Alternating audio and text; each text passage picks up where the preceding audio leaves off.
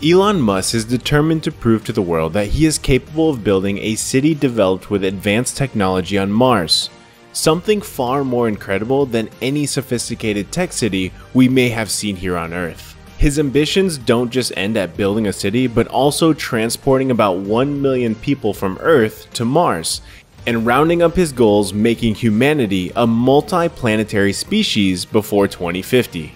He envisioned a clean city that will operate majorly on technology to make life extremely stress-free and full of excitement. To dive deep into Musk's thoughts, we might say that he had been daydreaming about a world where only his currency, having his picture on it, will be used for an exchange of goods and services. Then in a very short time, he will upgrade from a billionaire on Earth to a trillionaire on Mars, and only different models of the Tesla flying electric planes will be in existence so that anybody on Mars will purchase as means of mobility.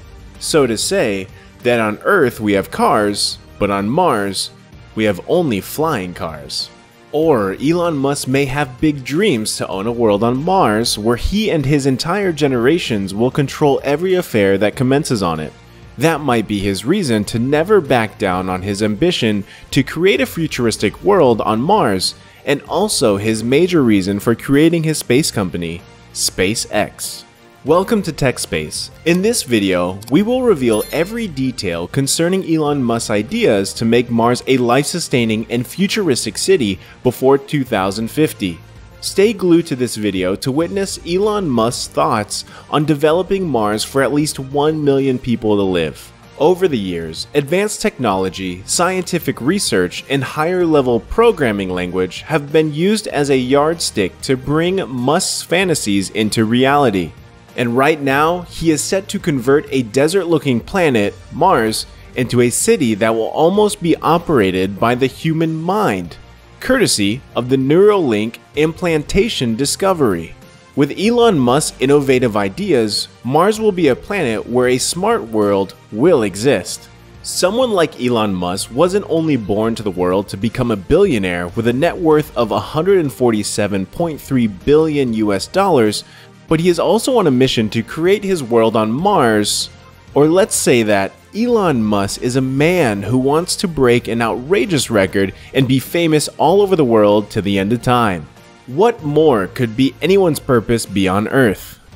Musk has moved further on extra miles to do what other space companies couldn't do. And his company doesn't only want to drop people or any robot whatsoever on Mars and celebrate it as a dream come true. Rather, they are keen to push further and send the first generation of colonists on Mars to dominate forever. After fixing Mars to guarantee human life, Musk's goal is to launch each Starship 3 times, and each will carry 100 tons of payloads to orbit, so that by the end of the annum, 100,000 tons of payload will be transported to orbit and later selectively sending them to Mars at the right launching window. Now let's take a few minutes to explain some mysterious concepts about the space orbit you might not think of. Space is an infinity area without no end. No scientific research has been able to prove the space's boundary. According to NASA's findings, the orbit is situated at 33,000 miles from the Earth, and it takes a distance of 37,215 kilometers to reach orbit above the Earth's equator. About 9 planets are moving around the Sun in orbit, and something very mysterious that happens up there in space is that each planet moves in a circular path around the Sun and revolves in a clockwise direction on their own, making one cycle and completing their day. This movement reoccurs in a cycle without any force. It's natural that way in orbit. When the Earth completes one cycle around the Sun, then we can say that we have completed 1 year here on Earth. This scenario persists as long as the universe continues to exist. So any object that falls in space's orbit will rotate around the Sun without anything propelling it. The same activity that NASA uses to drop different satellites in space. And Elon Musk is ready to take advantage of the same space orbit's mechanism. Spacex has already started the mission to produce over 200 Starships per week, which will be launched into orbit. Then, in orbit, these starships will be rotating around the Sun while waiting for the right launch window. Normally, it would take about 7 months to travel from Earth to Mars, But with the right launch window, it will only take about 3 to 5 months to land the starships on Mars. So, when they're ready and the starships have been very close to each other, it's referred to as the launch window. So for now, SpaceX is concerned about launching the starships from Earth to orbit, then travel from orbit to Mars as soon as the right launch window approaches. In as much as Elon Musk's goal is to get at least 1 million people to live on Mars safely without rising in deaths as a result of the harsh environment, another important thought that must cross our mind is, how can people fulfill their outing fantasies on Mars, like going on a date, step out to see a movie at the theater, or organizing football leagues for people who love football on Mars? How can all this be possible so that people don't find Mars boring to live, having spent about $5 million for a flight ticket on the Starship to travel there? Or how can Elon Musk build Mars to be full of fun so that humans will live an amazing life and forget their previous Earth's activities they enjoy the most? Coupling all these questions together finally leads us to dig more into Elon Musk's next big idea, to make needs sustainable with tech features that only exist in the future.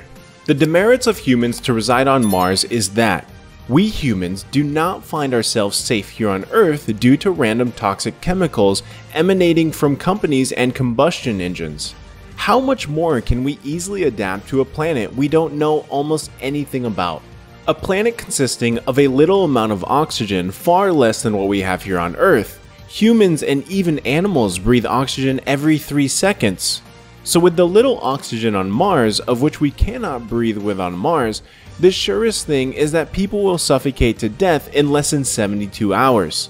Expecting humans to always put on the spacesuit and attach the heavy oxygen gas tank to aid in continuous breathing. This would be very inconvenient for people to rely on. Maybe humans will live in a glass globe where oxygen will be pumped and we will always see the glass globe over our head without making direct contact to Mars's atmosphere, and randomly use the oxygen gas tank only when we have to move freely outside to catch a feel of nature, or when we will need to travel from one point to another on Mars. Elon Musk is in the process of arranging the first crew that will be sent to Mars, which will involve personnel like professional scientists, environmental engineers, and biomedical researchers.